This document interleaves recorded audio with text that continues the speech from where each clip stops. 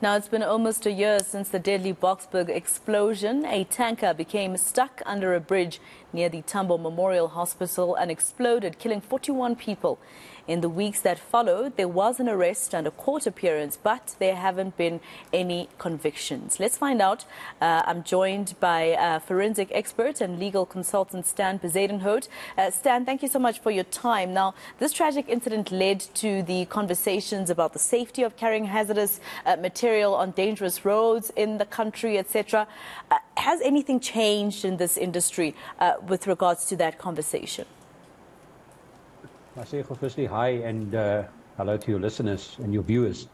So yes, there have been some changes. During 2023, I've actually spoken at several conferences, including the Road Freight Association conference and specifically an event with the LP Gas Association, with other countries even getting engaged in it.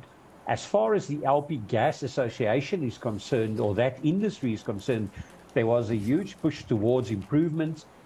Most people approached me to be able to learn from the incident, to ask me for guidance on how they can change and improve methods, processes, procedures and protocols to make the roads and specifically the product transport more, safer.